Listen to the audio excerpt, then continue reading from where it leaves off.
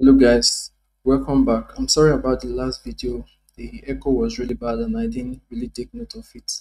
I promise to improve my recording as time goes on. Let me have a recap on the atom at connecting an IDE to the source codes. It's just as simple as this. Have your virtual machine up and running. Know the IP of the virtual machine.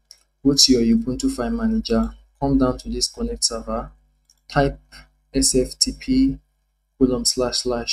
your Frappe username at the server IP address. Enter. It will ask you for password, but if you have logged in with password before, it will no longer ask you.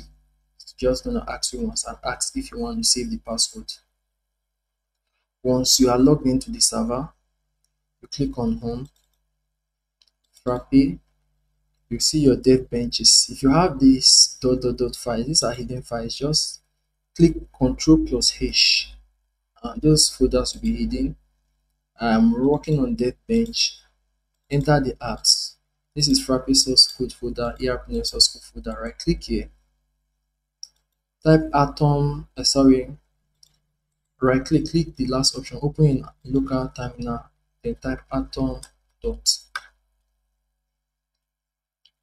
This will connect atom to the virtual machine and make the source code available to you for editing.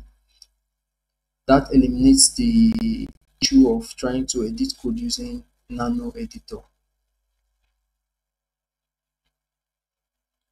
So beautiful it is. We have the Frappe atom source code available in our editor. Thanks for watching. Move on to the next session. Please like and subscribe.